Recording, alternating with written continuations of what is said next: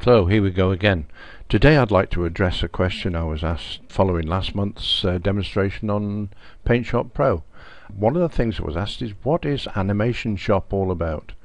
So I'm going to maybe try and show you that. We'll just go into Paint Shop very quickly.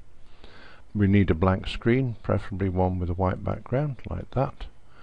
So new, what size? 800, 600, that's cool. So what we're going to do is really set up some images ready for Animation Shop. Let's just have a quick look into Animation Shop. As you can see, if you click on the File menu, you'll see it's got a separate icon here, Run Animation Shop, and it comes up like this. File menu, pretty much straightforward. Edit and paste and what have you. View the toolbar. This is what you see on the screen. And there we have it. There's not a whole lot to see at the moment. The things we will be interested in is this animation wizard and banner wizard. So we'll come back to those in a moment. I'll just close the program for now. So we need to create something to animate, and let's do a little bit of easy stuff. We can just maybe set the text in here. We'll have it as black. I don't really like writing in yellow. Don't know what that was, but it's gone now. So let's have, I don't know, let's advertise YouTube. Yeah, why not? Howard L. Hall. Just a simple bit of writing, really. That's all I'm after. And we'll see how we can animate this in a moment or two. I want it a bit bigger than 12. I think probably 22 is nearer. Let's have a look, see how they look. That's fine. Could even make it bigger than that if we wanted to. But we don't want to get too big and carried away with ourselves. Okay, so we have some simple tasks. How is that animated? It's sort of not animated at the moment. Need to add a little bits and pieces to it. If you notice on this bit here, you'll see it's all outlined in a box. That's a layer. On this picture we have different layers, and that is one of the layers that we have. We can get rid of the layer by going to layers and merge all, in other words flatten everything, and it takes it away. So there we are, we're left with this writing. Let's open another little picture here, which you'll then get the idea of what we're going to have a go at. So I'll open, and the nice thing about this program is you can have multiple files open at the same time. I'm going to grab a feather. I'll do the JPG first. So it's a simple feather, and I want to basically make that just a scrolling quill. So if I copy that, when I plonk it over to the other side here, edit, paste, and new selection, right, you'll see as I bring the quill down, it obliterates everything. So really we need to get that a little bit of a better point. So the way we can do that is we can take a sample of the background color, which is white, and from that we can then export it as a transparent GIF. So we click on there, everything that is this color, this white color, which is the background color, make it disappear. Problem is we have a lot of white inside the feather, so as soon as we click that we end up with a very hollow feather, which is very defeatist. So back to our original picture here, the best way we can deal with it is by actually changing the background color to like a green. I'm just going to take that down to 1 to show you what could happen. If I click on there, green, straight away you'll notice it hasn't filled in all the outside edge of the feather. So let's just go back, and this time we'll raise the tolerance up by maybe 25. I think that's a good number, and try that. Bump, you see the difference. Basically what the tolerance does is find colors that are very, very similar to the one we're trying to color in, up to a border of black in this case, and there we have it. Right, so now we go to, let me just change the background color here, go back to export as a transparent GIF, and you'll see now that we just get rid of all the green, because areas that match this color green, a tolerance of 1, we could change a tolerance a bit higher than that if you wanted, and then that's it. We can then save that as our feather1 GIF, which I've actually already done, so no, I won't change that. If you do change to create a GIF, don't save it, because you might want to go back to that original picture again. So if I go to right, I need to open this time Feather GIF, because I've already saved it as a GIF when I ran through this. So there we are, there we have our GIF. Again, I'm going to copy that, and this time I'm going to paste it as a transparent selection, and that is what I get now. Okay, so what are we doing here? What are we trying to achieve? Right, so basically what we're going to try and achieve is make that an animated script. And strange enough, on this, the way I do it, I don't know if it's the correct way, but it's the way I do it, is we start with just the name, and then I'll just bring in the pen a little bit. Now I'm going to save that picture as, I'll make a new folder for it. I'll just put anims as its name and open that up, and we can save that as image1 PSP. I don't want it to be a PaintShop Pro image, I'd sooner it be a JPEG image. So image1, I'm going to change it from image1 to image 99, and the reason for that will become apparent a little bit later on. So I'm going to save that as image 99. I get the warning because that is a separate layer on there. Well, that's fine, because I don't want to merge the two layers yet. Of course, it's harder to undo. So, okay, suppose we have done. Because we said there we are. Flatten all the images. There we go. That's a flat image now. What we need to do now, of course, is go back a few, and then we get our pen back and bring it in just a little bit closer, and we'll do a copy of that picture. This will seem like total idiocy to people who have never tried this before, so we'll save that as image, this time 98, and so we'll carry on, and it'll tell me that every single time. I'll go to the bottom of the L of Hall, and I'm going to save that image as well, this time as 97. And you can see what we're doing here. We're creating a series of images. So what I'm going to do is just move that out of the way a second. I'm also going to get my eraser and set that to be not 82, that's a bit much, but I'm going to set it as probably about, we'll try 2. Make it round, that's fine. And what I'm going to do is just delete half of the letter L, and this time put the pen in to there, and save that image as 96, I think.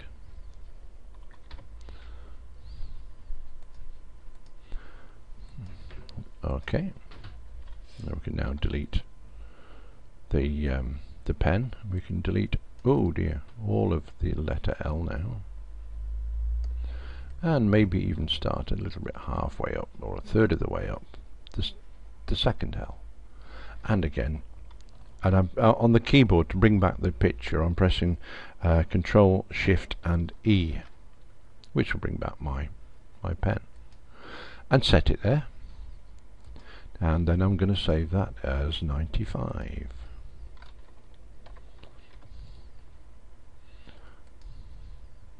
Again, it gives me that warning.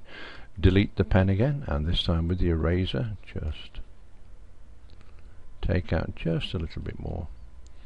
And so we carry on right to the end of this, putting the pen tip just at the bottom of where we've drawn. Do a few more just so as we can get the general idea. So we save that as 94. I'll take it down to 90. 94, which is saved, and that's okay. Delete the pen again. This time we'll erase the rest of the L.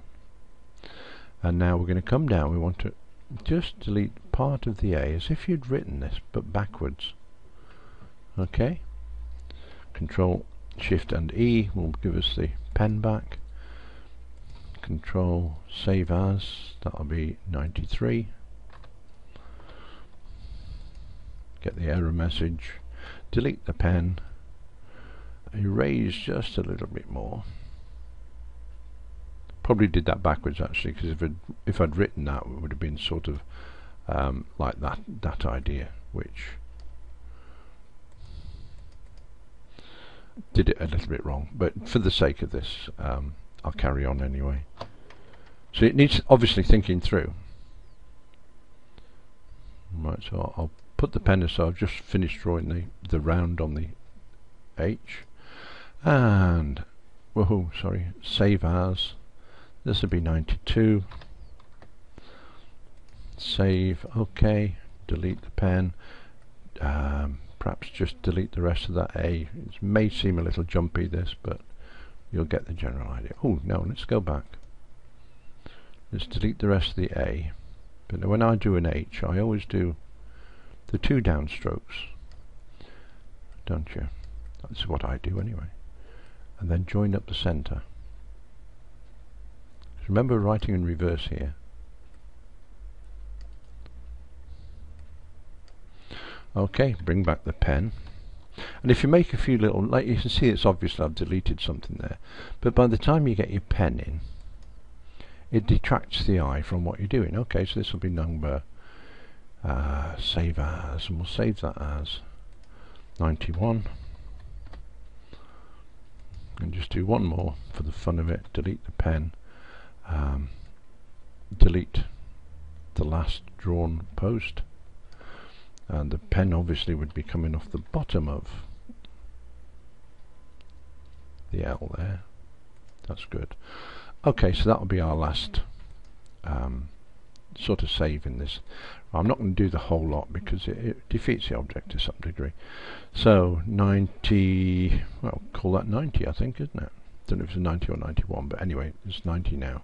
So there we are, we've finished doing the drawings. What I'll do is I'll just get rid of that picture. I'm not going to save, I'm not going to do anything to that actually, I'm just going to leave it. Now open up the animation shop. And in animation shop I'm now going to open the wizard. And this is the animation wizard. And it's asked me a few questions here. What do you want the total dimensions of the new? Same one as the first. Okay, stick with that. We've already got them all the same size anyway. Next, do you want it transparent or opaque? Transparent, I guess. Sources, images may have an aspect ratio different to the animate. Right, we don't need to worry too much about that particularly. You need to read that in case you do something different. But right, center frame, I always tick it. You can have it anyway. You can focus it on the top left corner, or you can center it on the frame. Same with the next bit. When the image occupies only part of the frame, how would the rest be filled? With the canvas color, with the preceding frame's contents. So you can have a little bit of movement within the frames. Okay, so we'll move on to the next. Yes, I want to play it once. Although it'll probably scroll round on if I'm playing it in whatever I play it in. And how long do you want each frame to be displayed in 1/100ths of a second? I want each play, there's 10 of them, so possibly 2 a second, so that'll be like 50. Change that to 50, I think it is. Next, what pictures? Right, add images. So what we're going to do is add images on here. It is limited because it's an older program. It's limited by size to some degree. I'm going to try open it. There we are. We're lucky. We've got all 10 open. You have to bear in mind as well the size of the image, the size of the program. 10 at a time is good, although you can sort of make them a bit smaller and add more, but you may come across limitations, so be very careful with that. So there we are. That's what we've got here. If I just run the animation, view the animation, and this is what we get. Right, it's a bit slow and jerky. Okay, but we get the idea. So I'm going to go back. I didn't save that, so we'll go back to the animation. Again, run the wizard. Unfortunately, this is one of the things that go next. It saves all the previous settings, so we don't have to worry. So instead of 50, I'm going to change that to 25th of a second. Okay, Add images. We'll do the same as we did before, just highlight the whole lot. Seemed to work okay. Open that and click next and finish. Let's have a look at it now. Let's view the animation. Bump. Oh, that's a bit more like, isn't it? You can see what it's doing. It's actually drawing the letters in. We could speed that up a little bit more, but maybe we'd need a few more pictures there to give it that extra movement. However, that is the animation. So file, and I can save as that as an animation 1 GIF on the desktop. That sounds good to me. Click. Do you want quality or smaller size? I'm going to go for the quality. Click next. Only takes a second. Next. All the details you'll see on the screen, and they're all pertinent to the individual things that you do. So that's it. Let's close that. We've done that. Let's have a look at our animation, and we can open that with, I think it's default set to opens in Animation Shop, which is, it's actually in opens in Paint Shop. So what you can do is click on the animation, whoops, and open, no, misclick there, open with.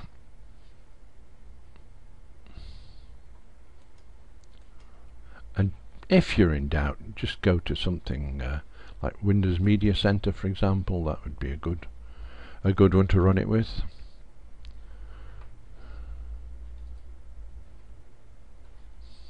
Okay, so it's not playing games, or it is playing games, I should say. Open with. Internet Explorer is a good one. Let's go for that. Here we go. Okay, just run that again to see what we can do. Open with Internet Explorer. Away we go. There we go. That's a bit better. Something went wrong. So that's what we get. That's what we see. Okay, that's very short. Let's have a look at one I did earlier, which you might like, this one.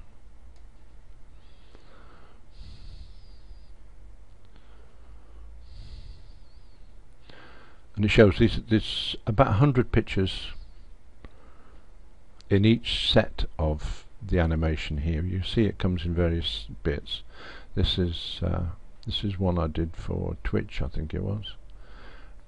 Decidedly scruffy edged, and then tidied up a little bit using a bit of shadowing and three-dimensionalizing. Is that a word? It is now.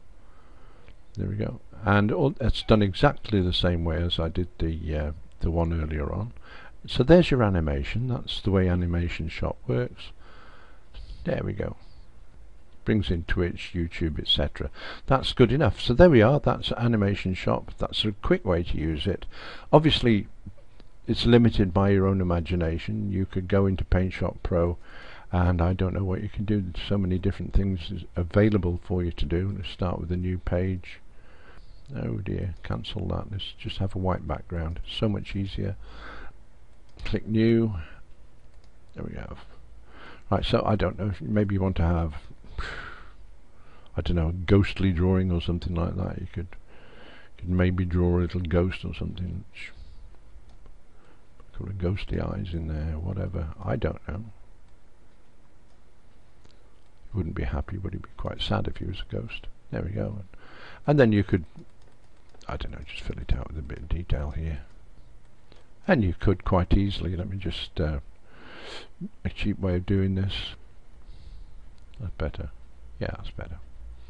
So if you wanted, you could actually have that little ghost going off the screen and then coming back in, or something like that.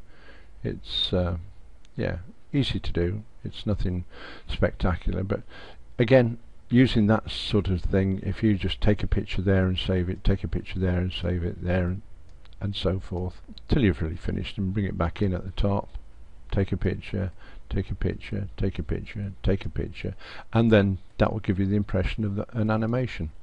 That's it. That's all we've got time for on this one today. I hope you've enjoyed it. I hope it's been a little bit educational for you, but you could always send your you can always send a couple of your animations if you wish to, just to open it up a little bit. I'll put my address where to send it to at the end of this video. Other than that, thank you very much for listening. Please remember to subscribe to my channel. I really need the subscriptions, I need the views, makes it all worthwhile, and that is to Howard L. Hall at YouTube. And thank you very much for watching. Bye for now.